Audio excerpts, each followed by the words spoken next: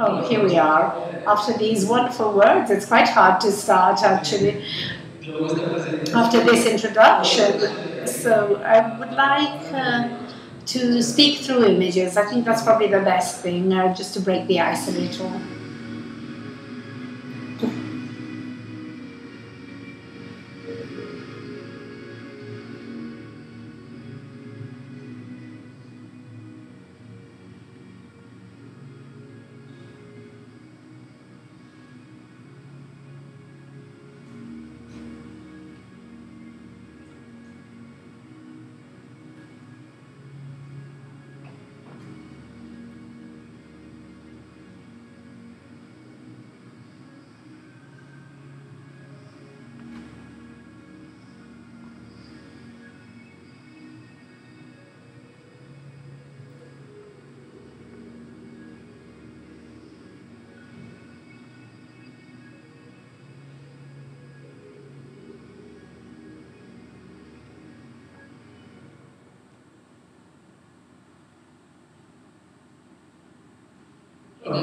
So we wanted the images to speak on our behalf, to make you approach the world of the space. These images were a mixture of Argotec, so our company premises in Turin, but also the International Space Base. We are talking about people like this who live within this. For example, Luca Parmitano is within this spacesuit here, and you saw him also in some images of our premises. He's an Italian astronaut. These people, what do? They live and work basically on a place like this. This is the International Space Station, and it's an orbitant base around the Earth, basically 28,000 kilometers an hour. So every hour and a half it goes completely around the globe. So they see 15 or 16 times sunrise and sunset in one day. As Argotec, we said to ourselves, okay, we know this, we know astronauts, we also have experience because we have a team detached with the training of the astronauts. What can we do with them? We thought, well, we could start something different. And different is going to be a word you're going to hear many times during this meeting this evening. This is very important. To do something different means not take ideas that are already being done and re-cook them up. We start from something that has never been done before, actually. Diversity, difference is super important and also almost disorienting for competitors. So we decided to do something different, and about 8 years ago, I think, in 2008, after having had various experiences in Italy, but mainly abroad, we worked with the US, with Russians. When we came back to Italy, I tried to start up a new company. I had and I have a certain experience around the world of the International Space System and the astronauts. And so I thought, okay, I want to take some young people who can be able to take dedication, passion, but also new ideas. And thanks to this, we started to do a series of activities. All this introduction I'm giving you is to make you understand also and not focus just on the food for space, which certainly is important and we're going to talk about it. So we start with passion, dedication, young people, innovation, new things, new activities, things that are completely different from the past. And so we start creating Argotec and we say, what are we good at? We know very well the life of astronauts, we know how they work, because we do training with them. So let's start from this unit, the training unit. And then, as we know very well, the life they carry out in the half gravity that they're in, they're 400 kilometers from our life, and they have shifts of 6 months in this life. So Samantha Cristoforetti, Luca Parmitano, the two famous Italian ones, but many others also who are there now. There are about 6 normally on the space base. Lived there for 6 months. Imagine, very small rooms, very constricting for 6 months. Life is really not easy in that circumstance. And so basically what do they do all day? Every day they carry out normal activities that you would do on the earth, but in a completely weird and uncomfortable environment. We'll tell you with Stefano which are the main difficulties for these people. Also, the difficulties of our body to adapt to this micro-gravitational situation, which they call in this way, the phenomenon of everything flying around. If I have to brush my teeth simply, I can't spit everything into the basin. I have to throw it down my throat. This is one of the simple things. Any function, even eating, taking your food and taking it to your mouth, it hasn't been studied carefully, is impossible. Especially in the first days, even just swallowing is difficult. These people who work and live on this space station also carry out some experiments. When we started, we thought, let's start doing experiments ourselves as well, because our background is mainly in engineering. So we started to build actually some hardware and to send this onto the station to carry out experiments and understand phenomena that is not understandable from here, and improve not just the life of the astronauts there, but also everyday life on the Earth, actually. Then we also specialized, because we were born as an engineering company, we also specialized in doing something quite small, like small satellites, very small satellites. I'll tell you more about this. We're going to launch quite soon on an orbit of the moon, 20 by 30 centimeters of satellite, like a shoebox, within which there are some experiments and cameras that we're going to go and carry out in an even harder environment without astronauts in this case, of course. Then also the training unit I want to tell you about. We have these people who work in Cologne, an Italian team mixed with other people, nationalities like Russian, Dutch, and they train the astronauts. And from this team, one day in 2011, we received an input from one of these colleagues of ours. He said, why don't we think about making astronauts live better when they're spending these 6 months on the station? And this is why Ready to Launch was born. We approached the problem by saying, for 6 months these people live up there, but they're people like us actually. They need to eat. Eat not just to nourish themselves, but also need for a psychological reason. And within Argotec we thought, but we have young people, we have ideas, and this is one of our main mottos. Let's try and give to the people who work with us, give them the tools to innovate. This is what we try to do through creating not just engineering laboratories, but also something for someone else. Yeah. Good evening to everyone. Thanks for inviting me here. I'm Stefano Polato. I'm a chef, a cook, I like to say. I'm in charge of the space food lab for Argotec.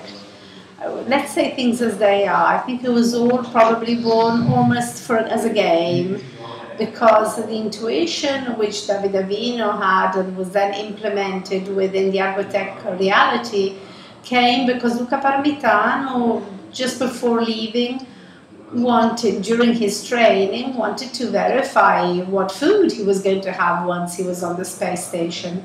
And having a look at the menus, he almost wanted not to leave anymore, actually, go to the mission.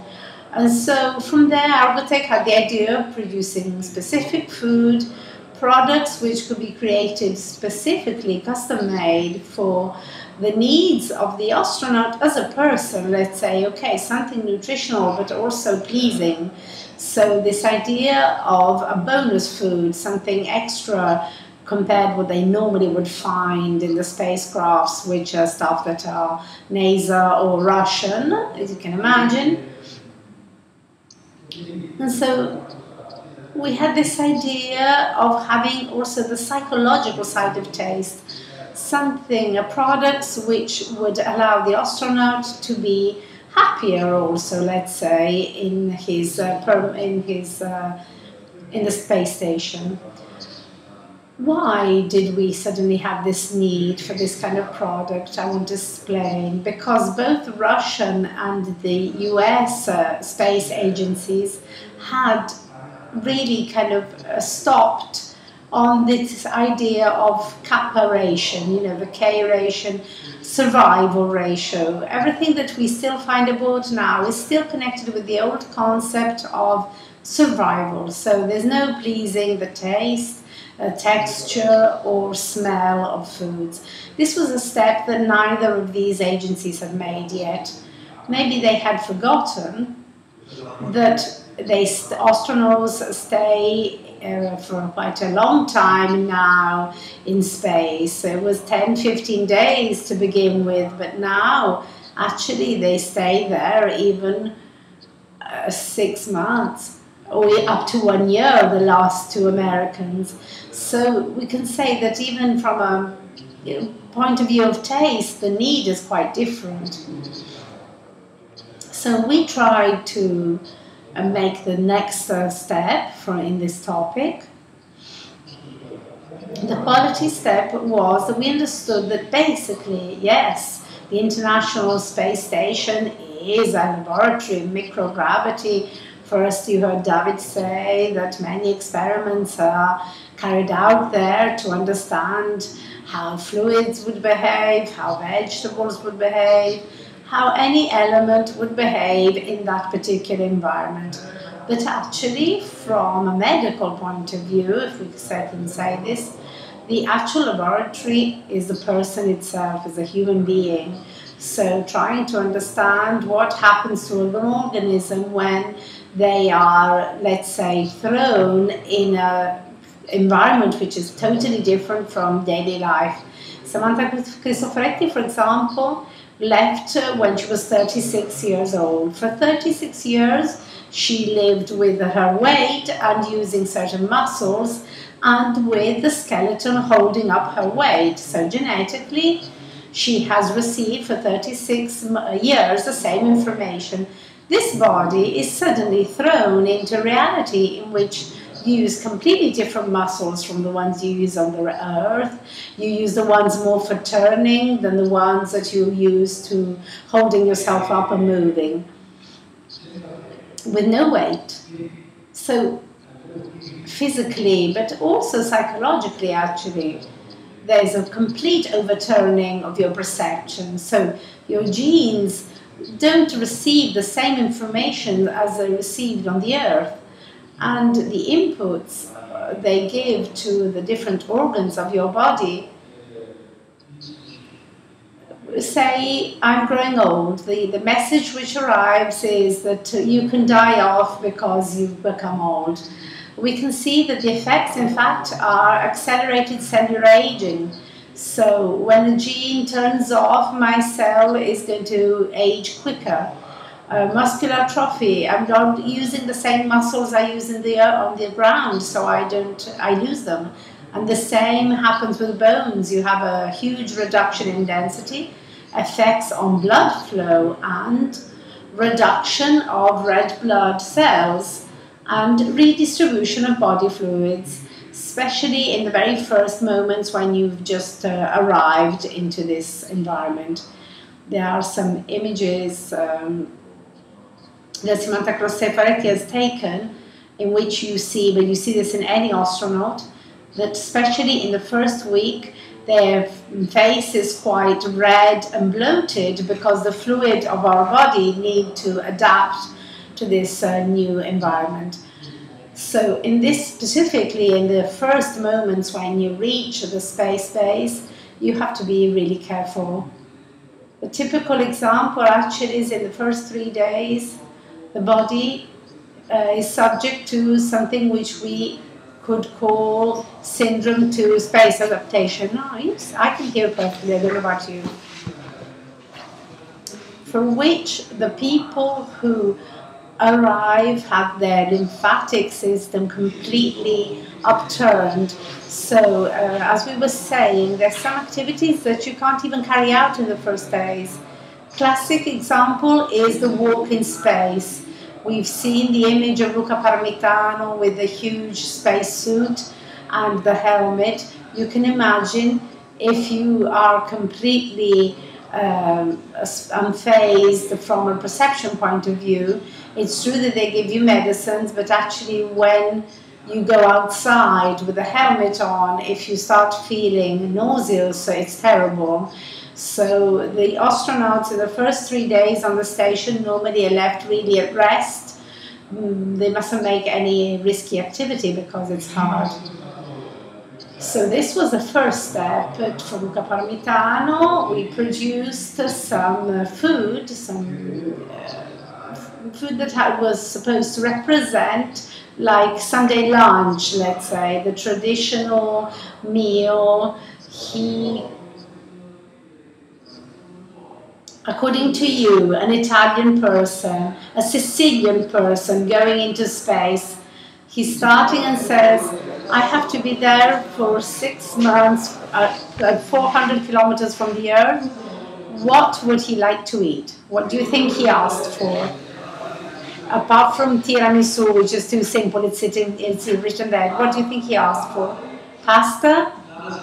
Lasagna, you knew that. Yeah, lasagna. Because as Italian, the first thing that he thought was, I need lasagna. And so we tried also in this case to make lasagna. And then I can tell you something else. Of course, he wanted to finish his meal with tiramisu, as you can see here, a pudding, a typical Italian pudding.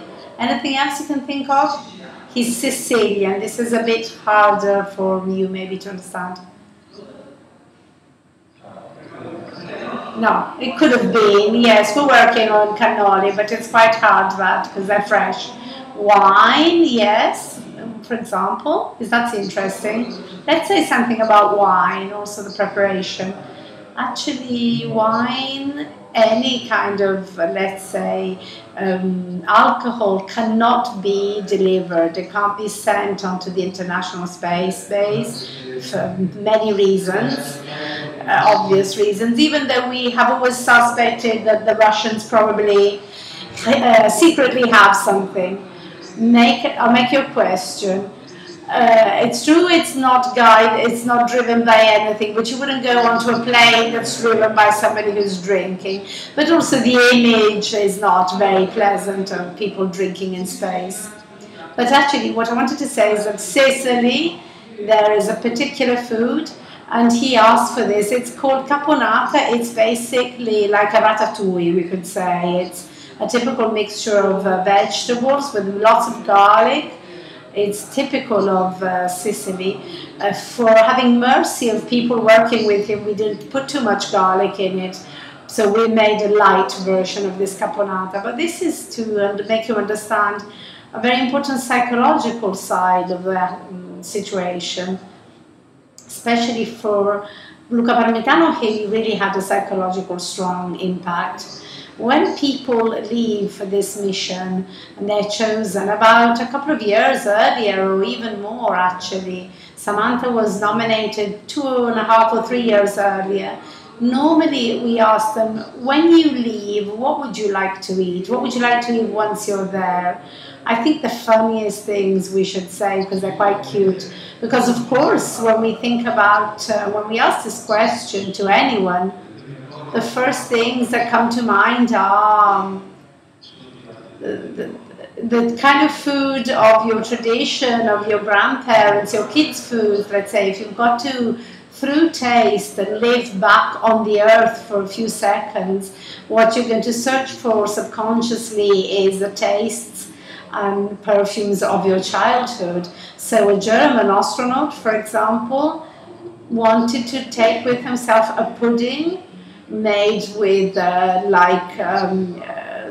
tapioca flour, which his grandmother made with him, and the kind of things that he normally ate at home, the spätzle that are typical from the areas he comes from, sausages and lentils.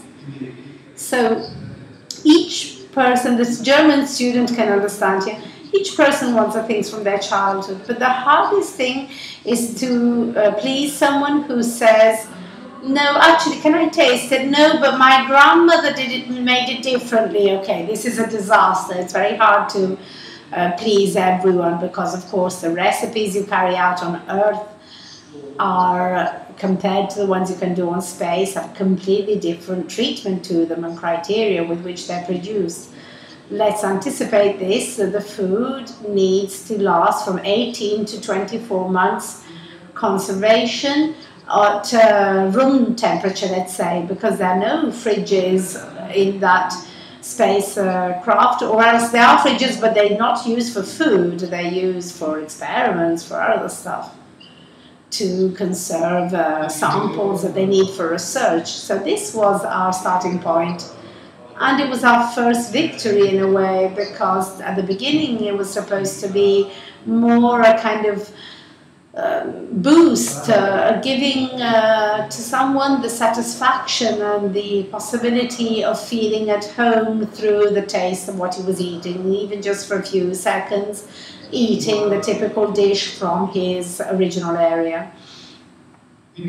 So we also understood that actually food has other functions as well. During Luca Parmitano's mission, we were really happy with him and enjoyed some scenes in which he exchanged his tiramisu for maybe the Russian caviar. So there was this exchange, this cultural exchange also. So the moment of lunch and of supper, the meals, are the only moment in which all the astronauts, as you can see in the top left photo, meet up together, because for the rest of the day they're all busy with their own activities, let's say. So they don't meet up and they don't exchange communication. These are the two moments of the day in which they can really socialize. And food, as always, as it is on the Earth, where around tables very often you decide the future of humanity, and this still happens, the same happens in microgravity. So there's this cultural exchange of ideas and tastes, and of course first we were talking about speeded cellular aging. This includes also stress and the management of stress. So these moments are very important. There's some nasal studies that determine that a good mental health and stress management in certain situations really avoids and contains this accelerated aging. Of course, food must guarantee also certain performances. So you have to eat for 6 months. You can't eat lasagna and tiramisu for 6 months, because it will probably affect your, let's say, performance, your body shape. So after that, we decided to take a different track, let's say.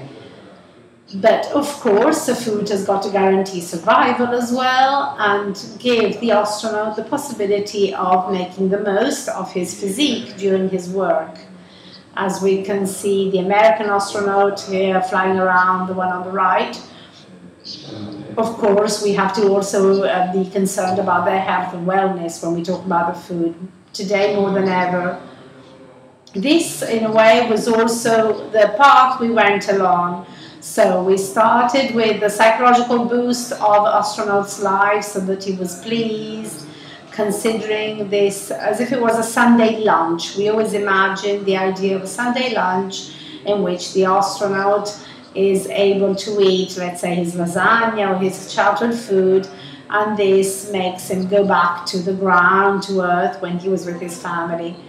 Then we started thinking of the other two main aspects Stefano mentioned, the astronaut's performance. So from the Sunday meal, as Stefano said, we thought, yes, okay, but what about all the other days? The astronaut needs to eat well even when it's not Sunday.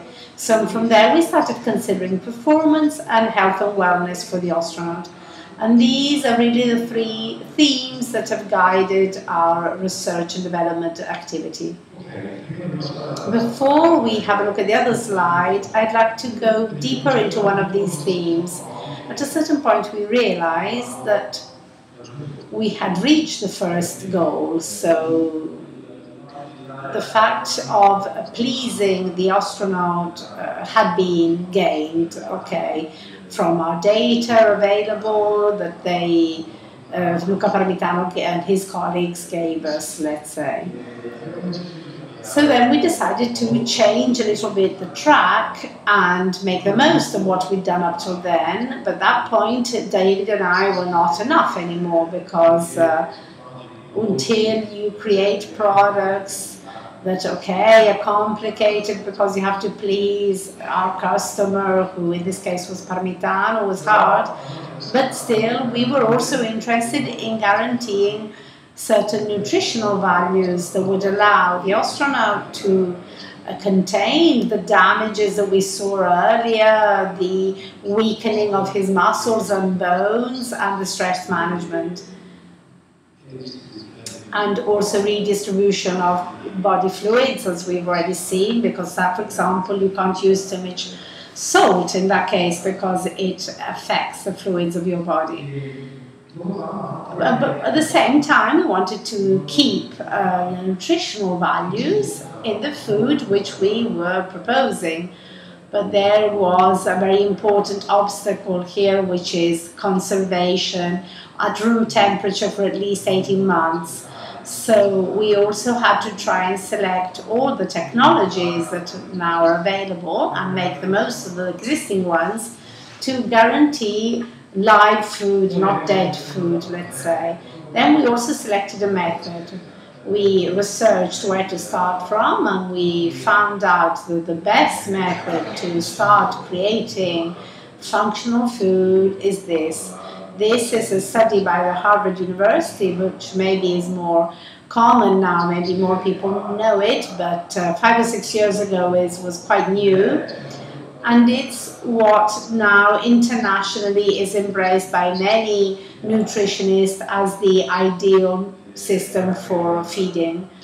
It's also a system that has given us a huge help, actually, because following these principles we can plan the week by week, but in a way also the following 6 months in an easier way, because we know where we need to work. This is an important step which goes beyond the food pyramid that we all know about, which gave us a base of fruit and vegetables, and at the top the fat foods. But it never gave us the indications of how to combine these foods and in which quantity. This instead is a solution which is much more clear and tells us much better what we should be eating. But still we were not completely satisfied. There was still something missing. What we were missing was a nutritionist, a food technologist, a dietitian, and engineers. The Argotec engineers were basic in all this work. So today everybody talks about a holistic approach to anything. And I think this was really the key for our project, for our ready-to-launch products and Argotec, to put together different knowledge, of course, all managed very carefully and cleverly by David, who is our really leader, who decides many things and shows us the right path to go to follow, let's say. But actually, without that team of all these people, of all these skills, we wouldn't have got anywhere, because as a cook, I would have been maybe pleasing the astronaut, but I wasn't prepared on the technological side or nutritionist side. So, okay, here they're saying, you said chef, dietitian, nutritionist, engineer, food technologist. Maybe the next step would be that you need a designer. This is why we're here, probably. The only missing figure here was a designer. So this was our benchmark, let's say, our reference point for creating our food. The whole of this with the mixture of different skills that really was what made us do the leap. Now we're going to have a look at a video, and then I'd quite like to have a debate maybe with you, see if there are concepts that you'd like to go in more thoroughly, things that we've been through, maybe we can clarify better, because today when we speak about food or feeding or well-being or quality or tradition, I think we need to pay great attention and be precise about what we're talking about, because the habit of modern life is to just speak about things very generally without actually having a precise knowledge of what we're talking about. So we're going to go back to the single dish, let's say.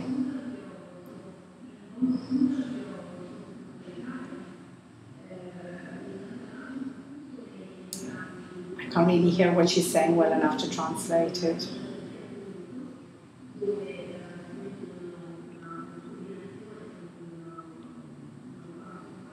She's describing a little bit the contents of a plate in which you have a combination of different foods. So you have like different dishes in one.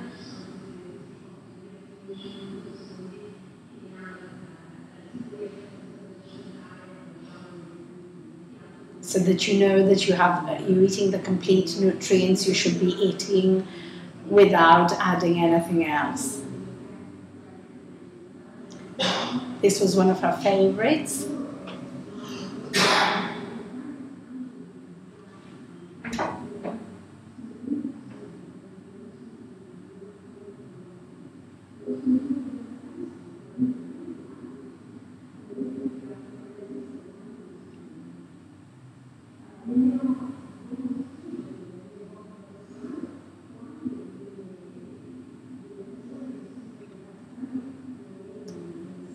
There she also has snacks, which are let's say the correct kind of healthy fats that you're allowed, like fruit, dried fruit and stuff like this. Nuts and almonds. And she brought olive oil with her as well.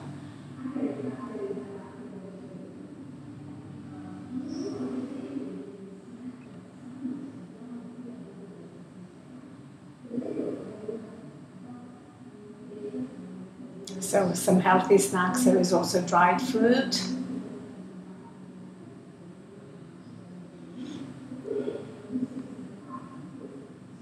Or dehydrated, rather, fruit.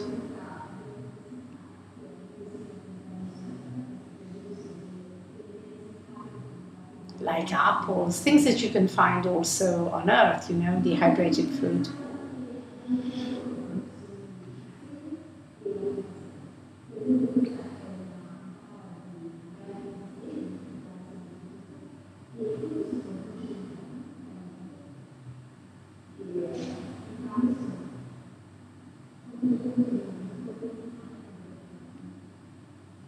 This is how she eats her snacks.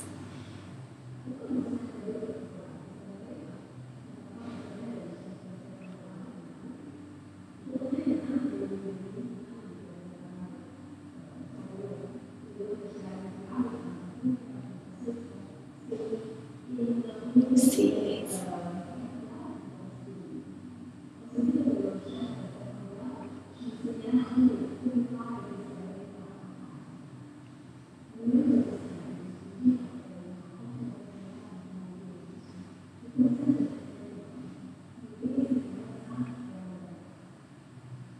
So there's a fun way of eating healthy food, is what you're saying.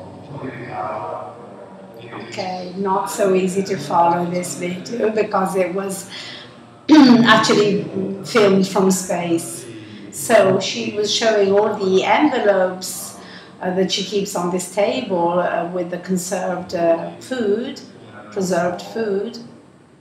And you could see the packaging and how they were composed, let's say, what kind of envelope they're in, and Samantha at a certain point showed a kind of greyish envelope with dried fruit. That very sad packaging is what is normally used for the survival kit.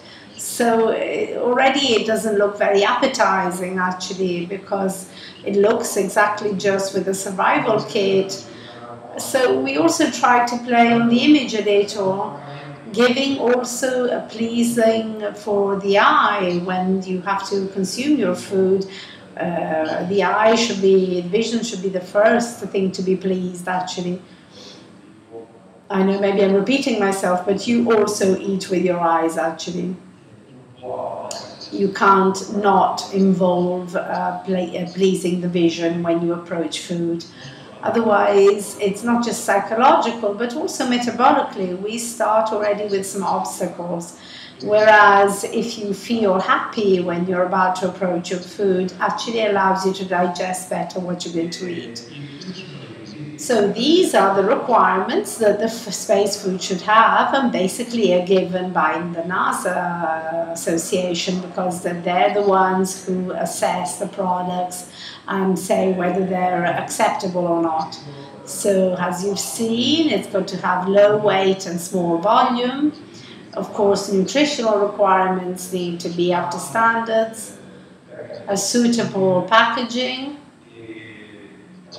and also it should be easy to consume, ease of consumption. These products should be easy to consume. Also the consistency, this is highly interesting. There's a whole study about the consistency food should have.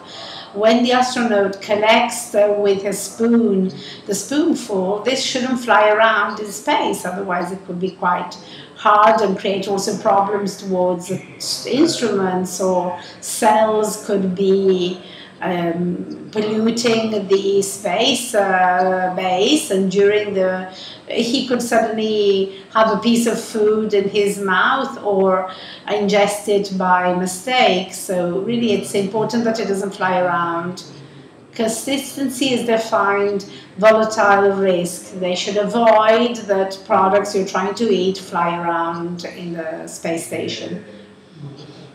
And also long shelf life, up to 24 months, because of course the astronaut doesn't take his picnic with him like when we go on a daily trip, but actually the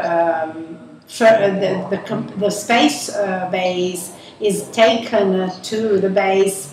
The food is taken earlier and it has to last for all the time they're there, plus NASA wants to have an extra life to be certain. So if you think about this, actually these will all be things that will be quite useful on the Earth as well.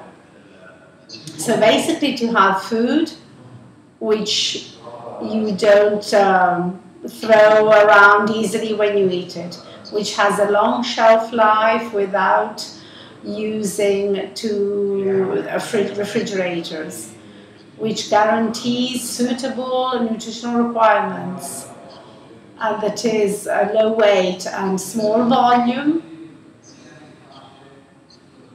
and easy to cook and to eat. Why not? Because we are always lacking time, and this is something that market analysis always confirm. Okay, in Italy maybe this is a bit different, but in general, if we make market research and analysis on a wide range of countries, to cook for many countries is considered simply take something out of the freezer and put it in the microwave or an oven.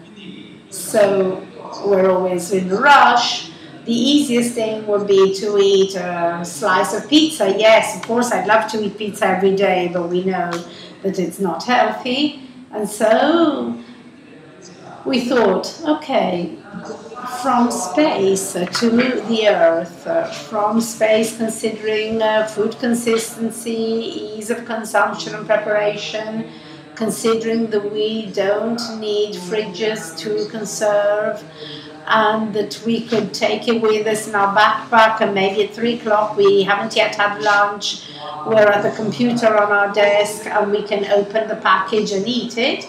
Considering many other things, we started with a new line, which is basically the same line we use in space with the same requirements, food which is highly controlled and carefully prepared with the very different functions and usable on Earth by people who maybe go sailing, for example. We had an amazing feedback from sailors, because these are people who sail on their boat, maybe also for races or for training or for leisure. For them to eat very quickly is very simple, it's important.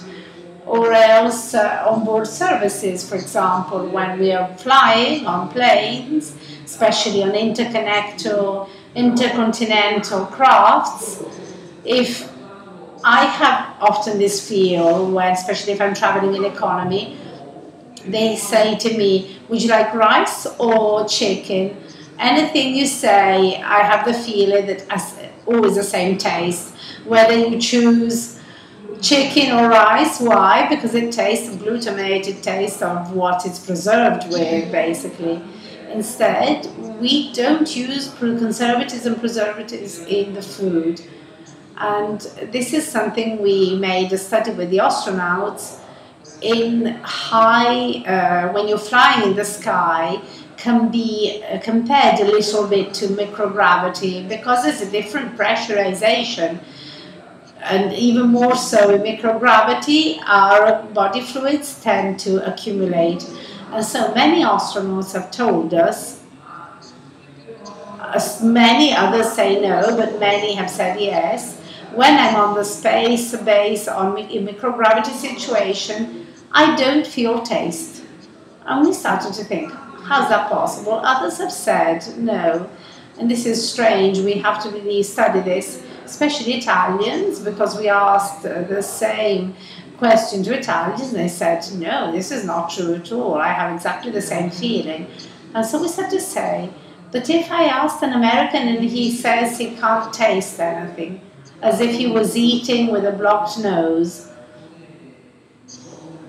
like other Russians have told me as well, we should launch a study. We launched a study to try and understand scientifically and analytically what happens. And so we started to carry out this study with some astronauts, and we made these bars, that Samantha Cristoforetti was showing. We made these bars, first of all, with different shapes. It's a scientific study we carried out with, I can't remember which university, whether Belgian or French. We made them triangular, square, and circles, and we started from the classic bar with zero sugar, with more sugar, less sugar, and so on, with different concentrations, the same, more or less, salt, to try and understand the perception of that the different astronauts had. So we asked them to do this connection and to eat it on the ground. Of course, they didn't know how much sugar and salt it had. But you tell me, make this evaluation chart. And the same then we did when they were orbiting. And these days we are analyzing the results. So we haven't yet got the scientific result. But basically why we've done this is because for many people also who live on the ground, on the earth, actually the perception of taste can change during your life. Let's think especially for people, for example, who are under chemotherapy or other cures in which you have to take very strong therapies for your senses, for your body. So to find a taste which is 100% pleasing means to also guarantee the consumer with certain pathologies to still be pleased through the consumption of food. And luckily, I have had a father with chemotherapy, and this was a problem for him because it's something in which you're already feeling ill, and it's already a difficult moment, and then you eat food that doesn't taste of anything because you don't feel taste anymore. It's even worse. It makes things even harder, let's say, also for your recovery. So this is an experiment that we're really fond of because we'd like to reach some scientific data about this so that we can really have a basis, important basis about what is the perception of taste both on Earth and of course in extreme situations, physical or also environmental. Of course, we can't promise that this problem can be solved, but this is just an example to show you that we started from astronauts, from pleasing astronauts. We've reached the Earth. We've given you the examples of how these food can be used on planes that often have the same problem. And trying to solve this, maybe we can also scientifically, maybe in the future, solve at least in part, partially the problem of people who have the perception of taste changed in a critical moment of their life. We can help sports people. We can bring this into everyday life when we're in a rush and have no time. And also bring really good food, but also easy to prepare, but also pleasing visually in remote, difficult places like, for example, petrol extraction platforms.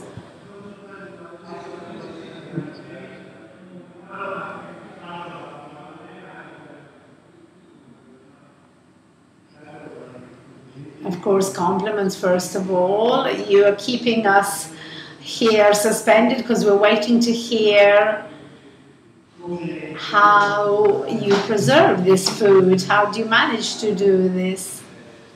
I hope you'll tell us in a moment.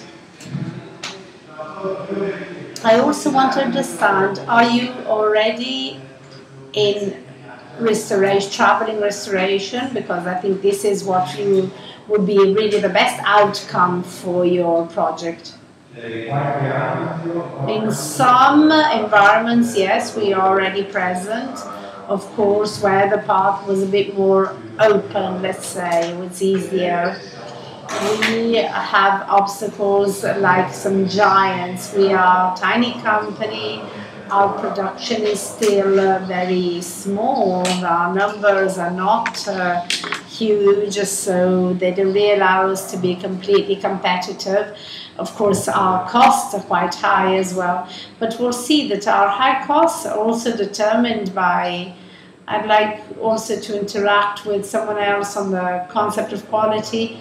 We really start from a high quality of raw materials because with no conservatives and preservatives in our technologies, we really have to select original, very high raw materials, raw ingredients. So of course this also affects our costs, our prices.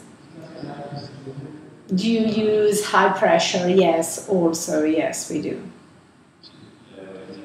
We use a series of different technologies, among which certainly HPP, which is high pressure, where you reach amazing levels, say 6,000 bars of pressure.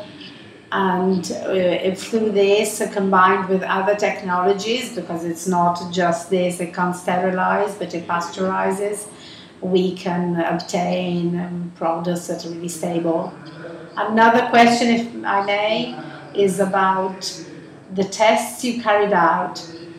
Have you chosen different shapes of the samples? Was it to identify basically the different bar, the different combination? Or you were thinking that maybe the shape could affect the perception? Yeah, no, this was the reason. And will you publish these results? Yes, we're still working on it. We're collecting them right now, actually. Normally, when you wait a lot, it means that their big results are important. They're keeping us suspended, they're keeping us suspended because the human samples is just astronauts, yes, no. It would be interesting to do this also on other samples, and this will certainly be carried out in our next experiments. When we will have reached a first group of answers from this first experiment, we'll certainly widen the range of the people we submitted to, because also we'll have a benchmark of how we can compare the tests. So, has anybody already have a question among the students? Do you have questions already? Not yet, so we have some future technicians here actually. What do you think about this? Let's say that the idea is great, the technologies were already given, but it's very interesting the way they're implementing them, because certainly it means also lower costs, because if you think about airlines, yes, if airlines maybe start making tickets less expensive, no, but it's true, yes, it could be made less expensive.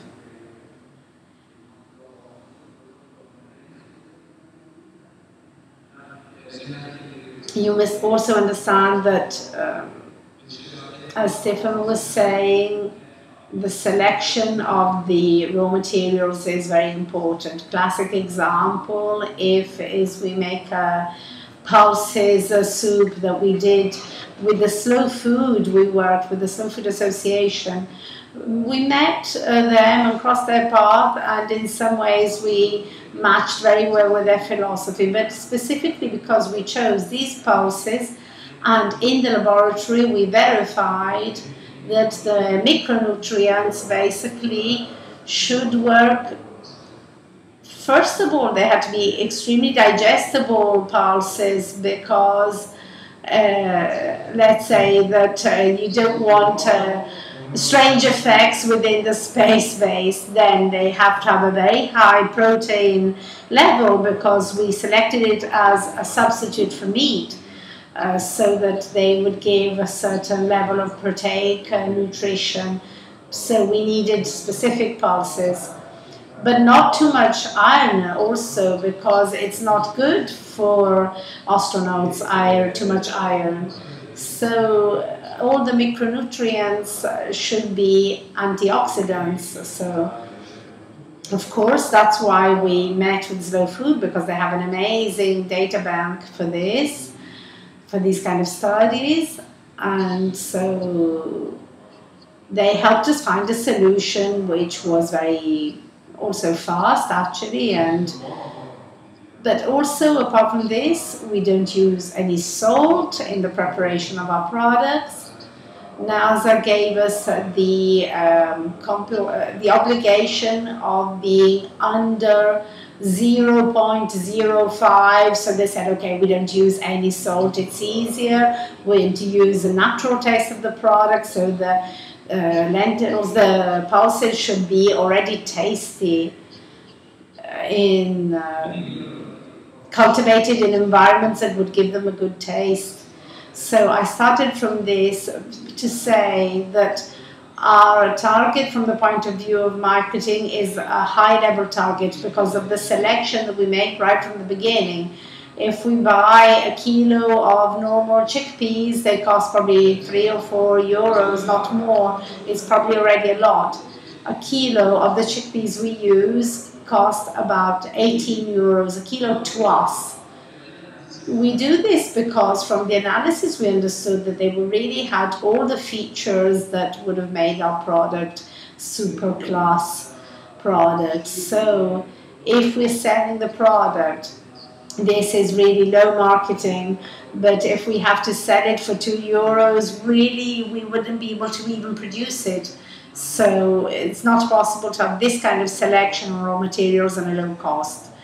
But at the same time, we realize that you can't sell a sachet like this Even if it's a ready-made plate, it can't cost 15 to 20 euros. So we try to have a price range which is approachable. Do you want to know the cost now, I presume? A ready-made, a single 250 grams of a complete dish costs about 7 euros. The one maybe with shrimps costs a little more because, of course, shrimps are a more expensive ingredient. Even fish costs 7 euros because we selected a certain kind of fish. But these are raw products. Most of them are actually organic as well, because we selected really super organic producers. You know, probably if you're in the business, how this works. In the end, we'll give you one of their samples to taste. I tasted one today and I was amazed, actually, really. One of these envelopes, these sachets, actually made me full. And I really believe that first you said, almost jokingly, in all this stuff, we are lacking a designer. But I think actually with designers, you could make a huge operation and an extra leap, really an interesting leap. In any case, I think that the sachets are already nice and they look very well designed. Obviously, you found professional photographers who do this. Maybe the packaging we could do something about. What do you think? Probably then we need to open it and eat it and understand more.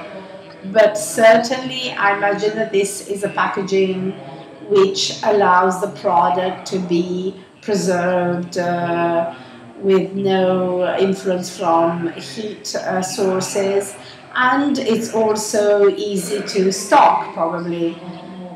But I think we could do a workshop about this. It's not possible this year, but next year could be an interesting workshop together to cross all your knowledge and skills with designer skills. I can see already Federico lighting up at this idea. I wanted to ask a couple of things. In the video first, Samantha Cristoforetti showed a sachet saying they were dehydrated strawberries. In your case, for example, it seems that these are ready-made, because I think to rehydrate in those conditions is not easy. But the problem is also if there is something that needs rehydrating also at home, if you make the wrong dose, you put too much or too little water, it changes the consistency, the texture and the taste, and so probably it's not so agreeable. And the other thing I wanted to ask instead regarding the packaging is, I saw that you use quite a hard, heavy envelope, because this is for space ships, I imagine, and the cost is sustainable in that case. But what I want to know is if instead I have to buy this sachet and take it home and eat it, maybe I would like to have a packaging which is a bit lighter, and also I don't need it to last 24 months. Probably the shelf life could be less as well. Actually, this is something I wanted to talk about. Food in general, so sustainability of the food chain. The problem is not so much of cost. Today, our packaging, the impact of the packaging on the final price. Now we're going to talk about marketing as well, but I really don't know much about marketing, so really it's going to be intuitive what I say. The impact on the final cost of the packaging is really hardly any. Instead, yes, for the sustainability, of course, there will be much more to say. It's true that it's part of our studies that any of the dish that we create isn't necessarily put in the same packaging, because we've used different multi-layers with different layers depending on the contents of the sachet basically and the shelf life we need. But of course Strawberries were not ours, no. We do those, yes, as well, dehydrated, but that's how they eat them without rehydrating them. They have a system there to do them, but the fruit normally they eat as it is, like a snack.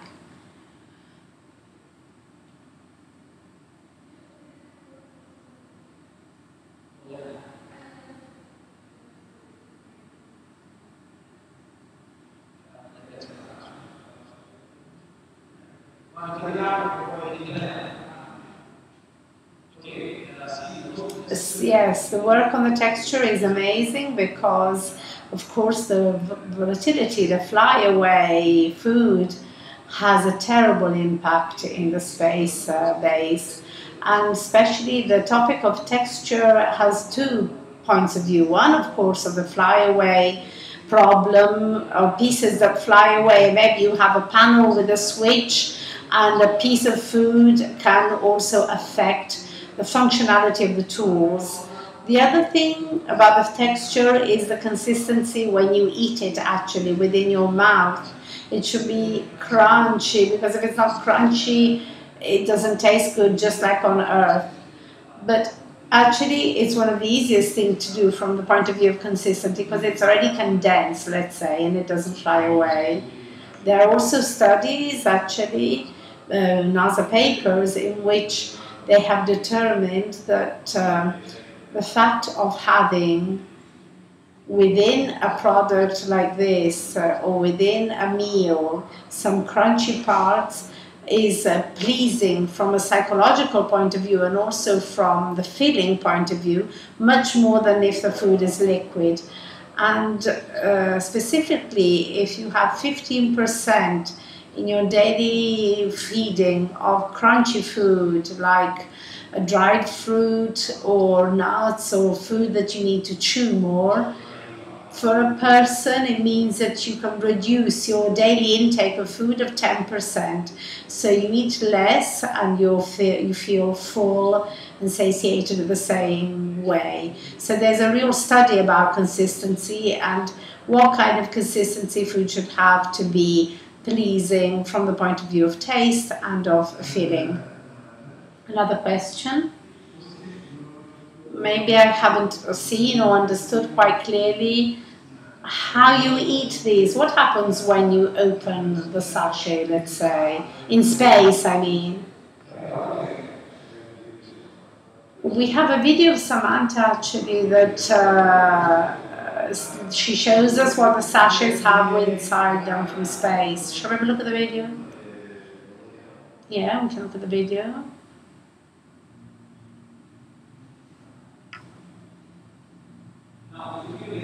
This is just an example.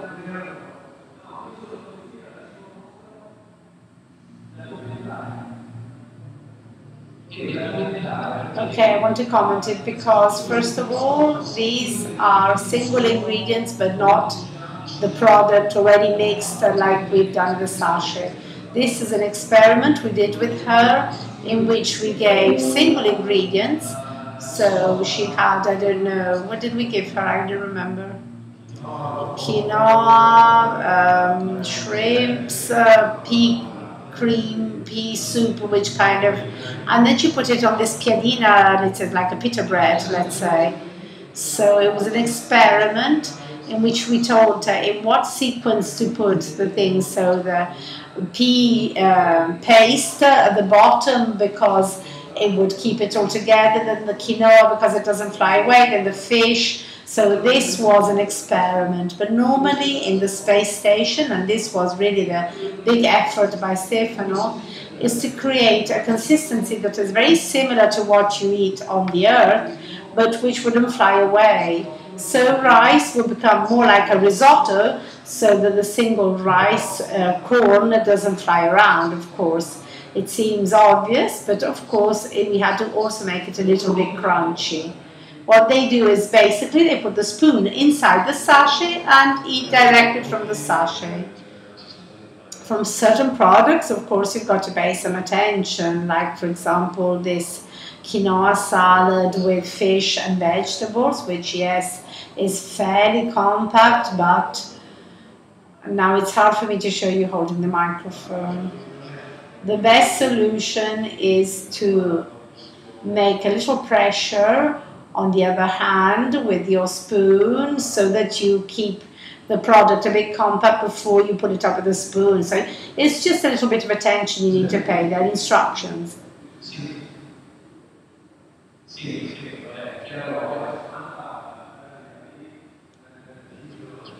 It was a Friday, the day of the experiment, and the next day she was riding the Hoover to clean it all up.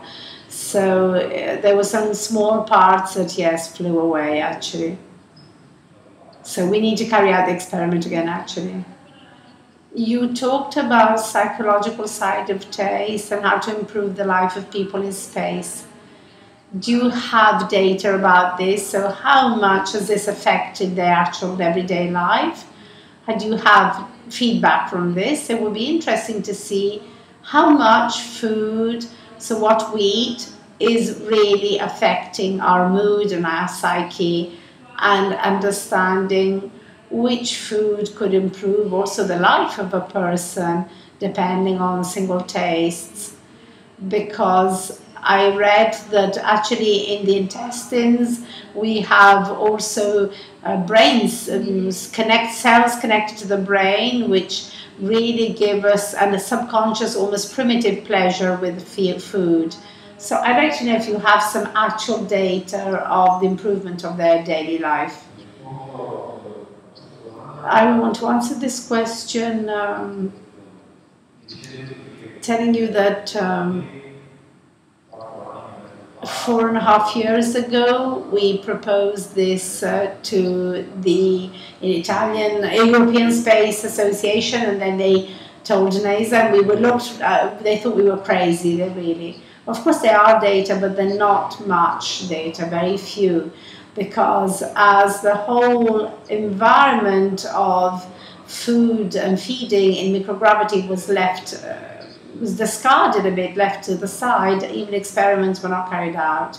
Now NASA seems to have opened up a bit on this, and probably these studies that you were talking and asking about will be implemented much more within the other studies that they make on the space station. There are many studies on Earth, actually, what you were talking about. We know this already for daily life on Earth.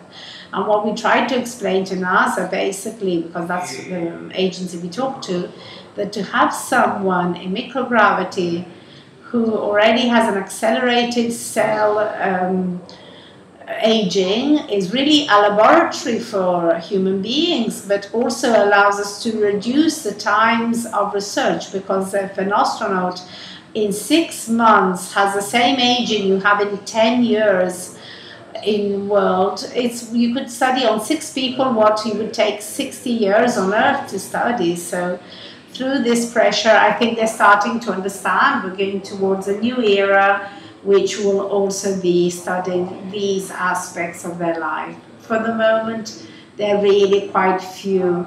We started researching more acts about micronutrients, and we found that there isn't a previous research. So what we based our research on and our efforts is more what we know about on life on Earth. I think it's also important to say that we should look at the future. NASA, but also European Space Agency is thinking about missions that will be further and further, trips to Mars. For example, if we were traveling to Mars today, it would take 2 years. There are amazing studies about this that are still carried out every day. For example, they did the mission Mars 500, in which they took 4 or 6, I don't remember, I say unlucky astronauts, and they kept them for 500 days closed in Russia within a spacecraft, let's say, for 500 days, studying all the group dynamics, how they behaved within this group. They were very highly selected people. They were not astronauts, but with an astronaut profile. And they discovered many things here, but they didn't discover anything, actually, if you think about it. because if they had had a problem in 500 days, actually they knew that they could walk out of this fake experiment. Whereas in space, it will be 2 years of being not 400 kilometers, but 100,000 kilometers from Earth. You know that Mars is kind of like elastic towards Earth, so it's like 50 million kilometers, and then it goes further and further. So we'll launch when you can get there in 6 months, but then if something happens that's a problem, they can't just open the door and say, okay, give up the experiment.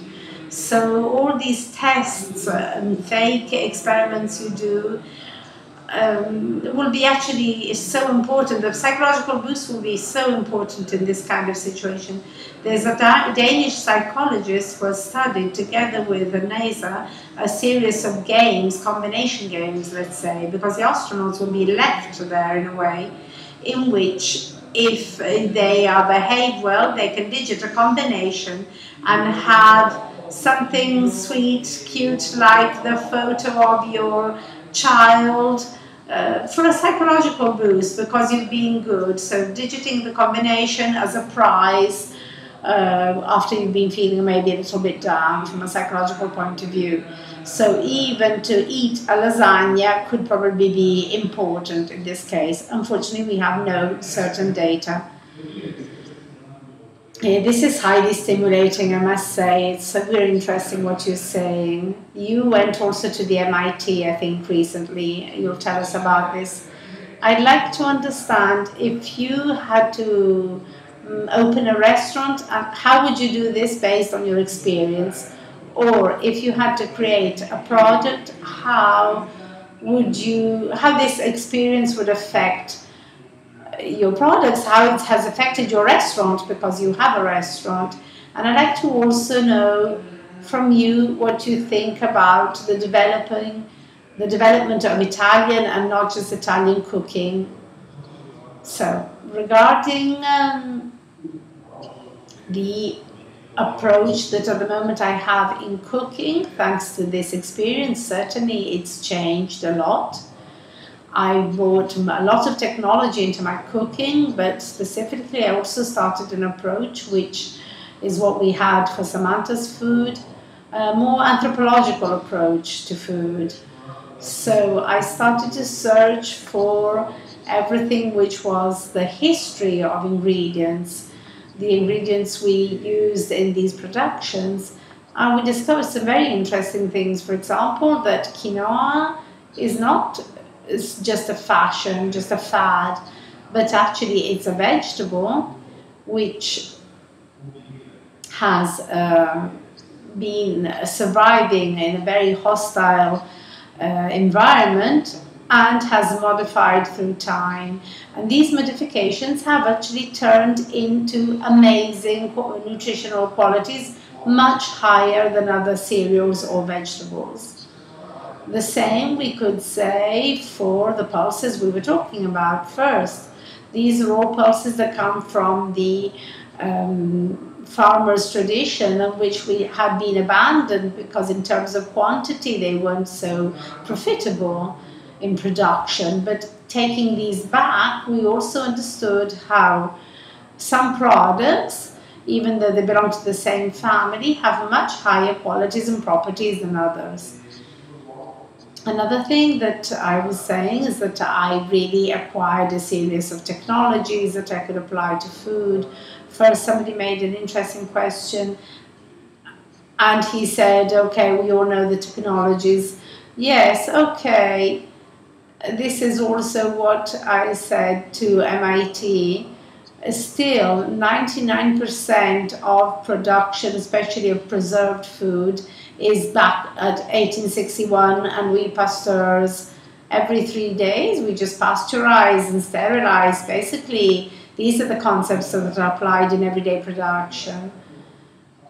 The fact is that every 2 weeks we update the software of our computer, we update our software on our mobile phone. In all other fields, technology is super fast. But technology in food, actually, from my point of view, at least from what I've seen up till now, going around in production plants, we've seen that they're not really interested in updating their technologies, probably because the market request, market demand is quite ignorant, let's say, from this point of view. Because as purchasers, we have the possibility of changing production processes. If we're quite happy with what we receive now, producers are still going to go on, because to change production processes, of course, for big production plants is a big investment. So it takes a long time to have a return on these investments, and probably this is one of the reasons for which many production technologies are quite not advancing, let's say. So you create a technology, but of course you have to have a certain return on this technology to make it profitable. We can also say that in these latest years, food knowledge and is being more, is improving. People are more careful. The basic customer is more interested in this. HPP that we're talking about is very popular now because consumers have understood it's a friendly technology. It can preserve very well products without treating, let's say. So it's preferred in some cases to classic pasteurization. So I think from a certain point of view, also producers and production plants will have to change a little bit, specifically because in this way they could raise also the quality concept, which we so much talk about, but often we don't know about. It's not just selecting the original chickpea or runner bean because it has a higher nutritional value, but also these nutrients need to be preserved until when you eat them, actually. So quality can be translated also in quality of the food treatment and the packaging that needs to be improved, and it should be deeply reflected in many aspects of food production. I think we could go on infinitely with this. How long do we still have? So, first I want to ask a question to close this. I want to ask you a question. We've seen this food that we take to space.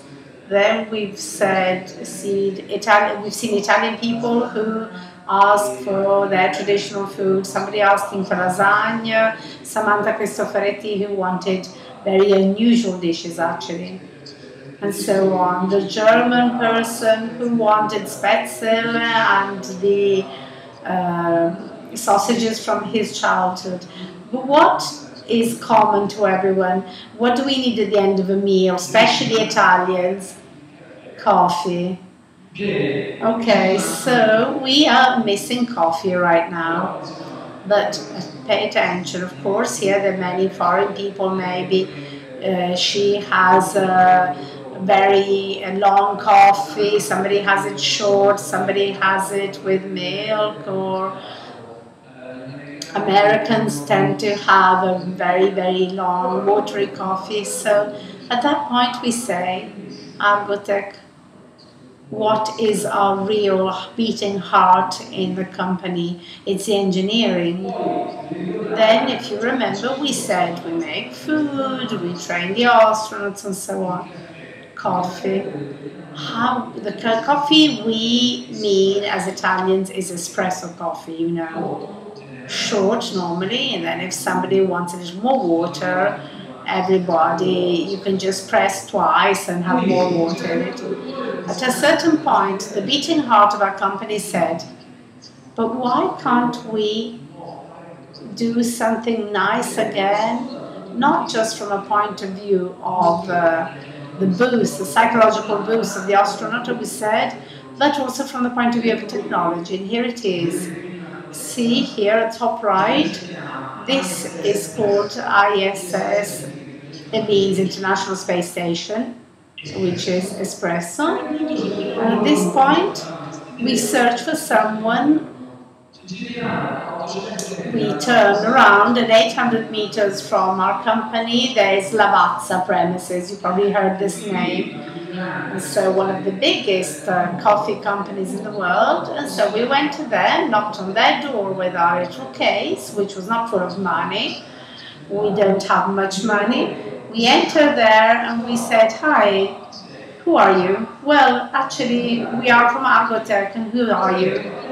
"Okay, we have an idea," and things started to change when we said this. We said we want to bring, and we promised we will bring Italian espresso in space in 18 months. In fact, in 18 months' time, there was going to be our friend Samantha Cristoforetti that we got to know very well. And so we started talking to them about this project, and as the big company they are, they decided to believe in a tiny company which is ours, and they said, "Okay, yes, we're going to count on you, we're going to bet on you." And we promised that in 18 months we would take their product to the International Space Station, and we started working. We went to the NASA. I love to tell this story. We went there and said, "Hi, we'd like to bring Italian espresso coffee to the ISS." The Americans said, "That's cool." "Great, fantastic, we're going to do this." Then I started saying, to make an espresso coffee, we need to do something, we need to build a machine. Okay, cool. Yeah, but this machine needs to have 8 bars of pressure, so 8 times the atmospheric pressure. And they started looking at me and said, "Oh, okay." And then the coffee that comes out of it, within this space cup, which is not exactly a cup, but a little sachet that you see up there, to be a good espresso, the temperature should be 75 degrees. "Wow," they said. "But the astronaut is going to burn himself if he touches that." And so they started saying, "Okay, that's a cute idea, bye-bye." And then we went back, we persuaded them that technically it was possible. We made 2 copyrights on this, 2 patents on this machine, which was built entirely from the idea to the test to the launch, all in our laboratories thanks to our engineers. And of course, with a partnership with Lavazza. After 18 months, we knocked on the space base, and this was what happened.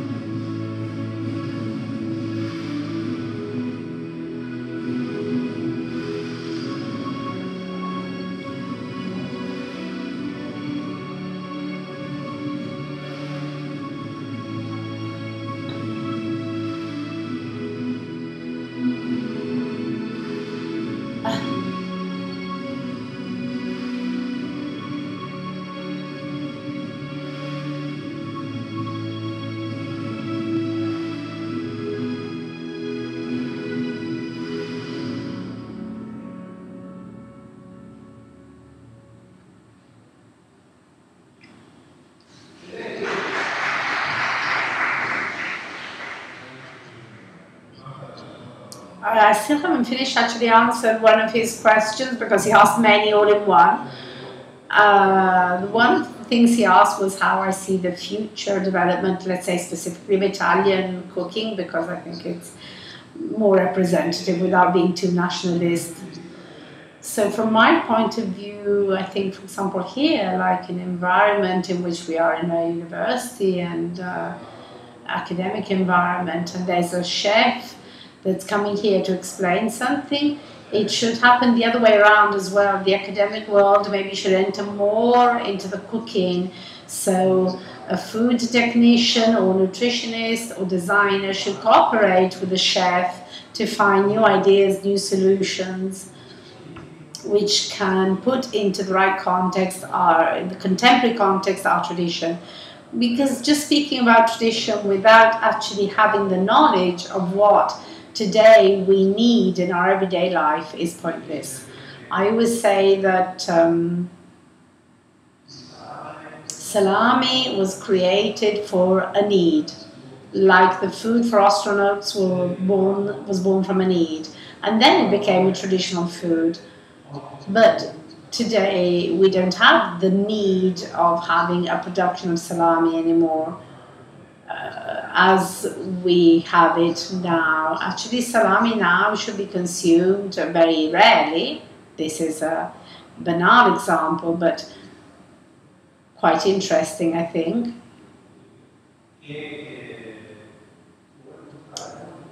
And it should cost much more, and we should buy less of it and consume less of it. This result can be reached only if we take tradition and update it to modern times.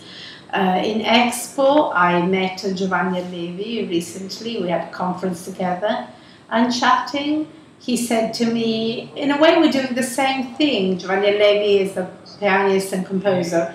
He said at one point I just was fed up with playing classical music, and I decided to update it to the present day, following a need that I felt and that we think we have for contemporary music. The same is what we're doing with food with Argotec. We took the tradition, because here we're talking about pulse soup, basically is a tradition of Italian cooking, but we updated it to the contemporary needs, the needs we have in everyday life. So we're talking about traditional contemporary cooking, like we have classical contemporary music. I think this can be the vision for cooking, contemporary cooking, is to see the cooperation of different skills, like we managed to do with Argotec, combining very different skills.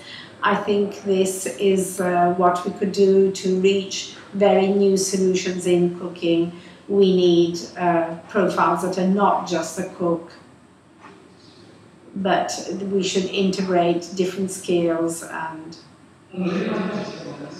I think there are probably many questions. Don't worry, we're here. So if anyone wants to start going, you can stay, come along, and we're going to stay here, but maybe some people need to go, so you can come and ask questions here. The last message I want to give you about us knocking on Lavazza's door and doing this and other things that are less maybe famous that we reached the results. We always work with young people, and the message we always want to give, especially to you, is believe in your dreams. We believe in them every day. They're not, it's not important, it is important. I'm nobody, and I wasn't anybody even when I knocked on Lavazza's door. But I sent hundreds of mails to Lavazza. Nobody answered until one day I had already decided I was investing on this project. I was in the meeting room and I said, how can we go on with this project? We have no more money. And I received a phone call. I knew nobody, but I'd gone on and on and on, believing in my dream and pursuing it. Just like with the food part, we went on investing the little money we had. But what we had was an idea. We were persuaded of this idea, which maybe has worked or could work better in the future, but we never gave up. Even though with all the stops we receive every day, I want to close here because he mentioned Renzi area. We are the classic example. The Prime Minister came to us, but I can tell you, I have no connection with politics. No politician had ever come to us. And it's lovely to be able to say we believed in it, we go on believing, we received blows, we still will receive them in the future, but maybe this is the right direction, so we won't stop believing. Really never abandon your dreams. If we stop dreaming, we give up.